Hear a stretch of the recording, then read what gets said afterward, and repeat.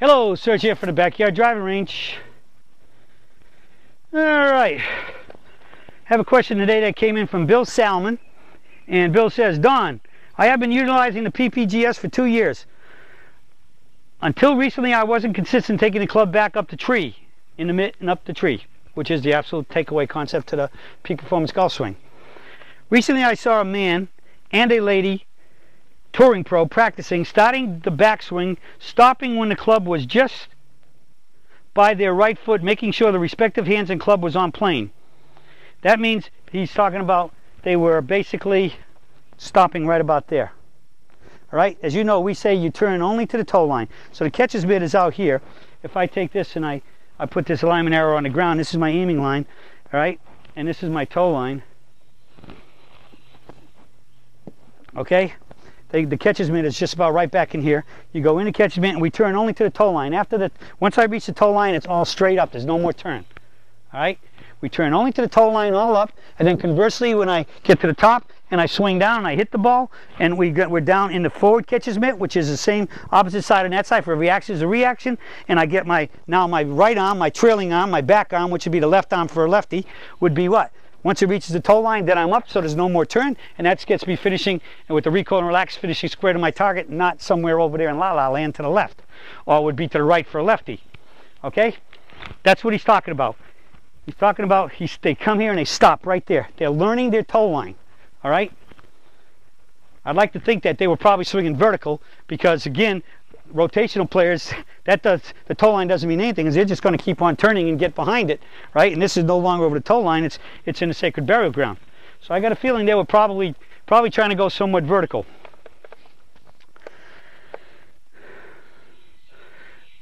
Recently I saw a man and lady touring pro practicing, starting the backswing, stopping when the club was just by their right foot, making sure, so they were right-handed golfers, making sure their respective hands and club was on plane. Then they continued their swing and flushed the shot every time.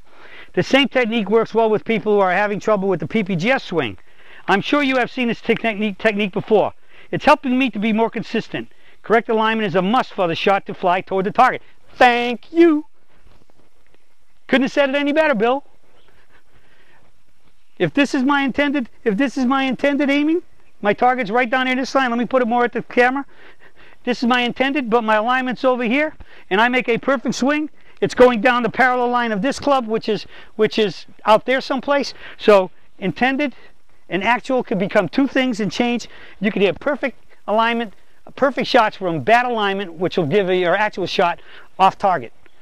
And that's where the big dilemma comes from. You make great shots that go in the wrong place because you weren't lined up to your parallel left for a right-hander and parallel right for a left-hander. You were not lined up parallel correctly to have your actual shot go to your intended spot.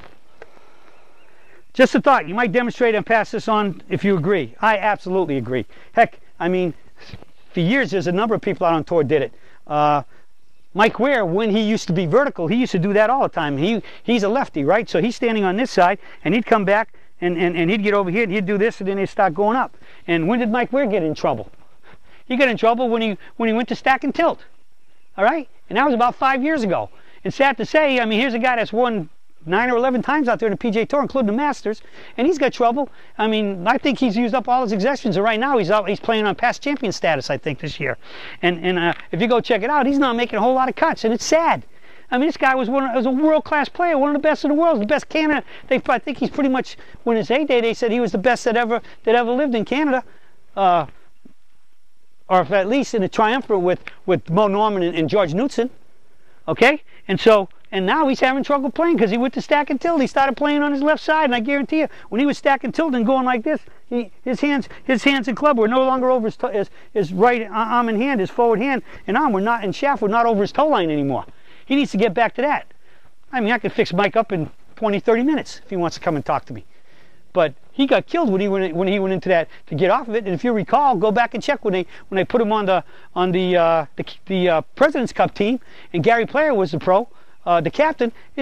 Gary Player said it. It's documented. You can find it. He said, "Mike, I'm going to only let you play if you start lifting your club up and getting your weight and staying behind the ball, not trying to play golf in front of the ball." See, when you're whatever we are, and I'll do it right-handed. If you go this way, You're on top of it. That's the whole thing about your chest covering the ball. We're behind the ball at impact. Our arms are stretching out. They're straightening out and swinging it. Just like baseball players, they're into this position. Tennis players hit the ball. They're behind it. If a tennis player got ahead of the ball, if a pitcher got here and got his shoulders too far ahead of the ball, man, he'd throw it up in the air or sling it into the ground.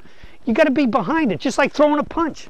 Nobody throws a punch from in front of themselves. They throw a punch getting from behind and into everything square. Gary Player told him, you got to get back to get vertical and be behind the ball at impact. And I think right now the problem with Mike is you don't get to see him much on TV anymore, right? Because they only show the top 3, 4, 5 guys are really named people who are out there. And if they're anywhere near a camera, they're going to show them even if they're a big shot and not playing good. So that's just my public service announcement. It'd be nice to see a lot more other people. How are we going to get to learn new players if they don't show them except when they're in the lead or something? So I'll end that public service announcement there. But yes, I agree with this. I think it's a great thing. The only thing I disagree with is you don't stop and then keep going. You find it, you come back, and then you keep going. Because if you stop and go, that's breaking the cycle. It's breaking the flow, the momentum. And the golf swing is called continuity of flow. Once you start, it gets everything moving consistently together so that all the different things, the sequence of the movement and everything else, the muscles all stretch with the different muscle groups and the movements of the different parts of the body, all stretch consistently in one way, and when they fire, they all start reacting the other way. For every action, there's a consistent reaction. Well, if I stop and then I go, I've broken the motion. The muscles have lost that continuity of that consistent stretching. It's like just pulling that rubber band. I want to keep it consistent, so when I let it go, boom. But if I just go like this, the rubber band still might stretch, but it's just one band.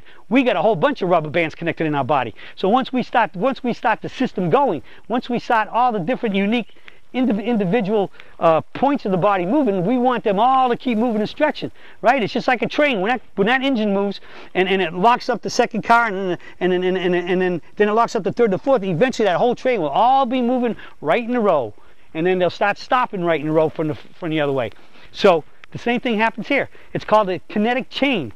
You don't want to, once you get that kinetic chain going, to stay fluid and flowing and graceful and elegant. You couldn't be a great waltzing dancer if you kept stopping. Once you go, the waltzing has to keep everything going. So you got to keep that kinetic chain going. So it all pulls one way, and then when it goes the other way, boom! They all snap back the other way, so we have equal, for every action, there's equal and opposite reaction. So yes, I love this. I'm learning the point where it's time to go up, right?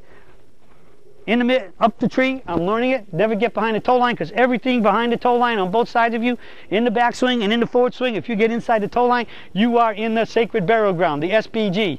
And we know that in the sacred burial ground, you may stand in it, but if you swing in it, you're dead. And again, golf is like life. What goes around comes around. What goes straight up comes straight down and back up. And this is great for finding the up point. We never turn. We turn only to the toe line.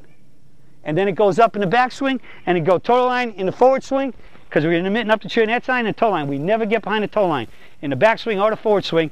And when you do that, basically you are swinging your club and your arms inside these two lines, relatively speaking. And if you can keep your club and your arms and hands inside these two lines, and they're lined up correctly at the target, parallel left for a for a right-hander, parallel right for a left-hander, and you keep your hands, arms, and clubs in that line, I call this the aiming alley. You keep the hands, arms, and clubs in the aiming alley, you got a good chance your ball's going to stay pretty darn close to this aiming alley and finish close to the flag, in the fairway, or on the greens into the flag. And when you start doing that, you'll be hitting it more solid straight and shooting those low scores. Well, that's it for the search for today on finding your toe line to make sure you go up to that nice 3/4 limited turn vertical swing, peak performance swing, and you'll play better golf and shoot lower scores. That's it for today, and I'll be talking with you all again soon.